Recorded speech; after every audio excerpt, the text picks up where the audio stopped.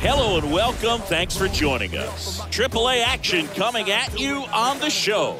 It's the Durham Bulls taking on the Gwinnett Stripers. And now. And we'll be back with the first pitch right after this.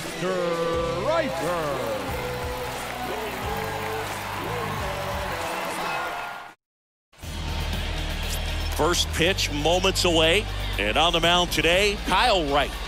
A really good outing for him last time. Scattered 2 runs, was attacking hitters, getting ahead in the count. Great performance. We'll see if he can do it again in this one. So 2 down now, and here is number 21. The second baseman, number 21.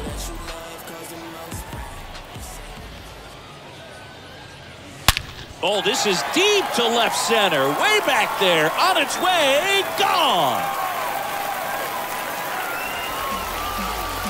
He'll circle the bases. His 4th home run of the season. And they grab the lead. It's 1-0.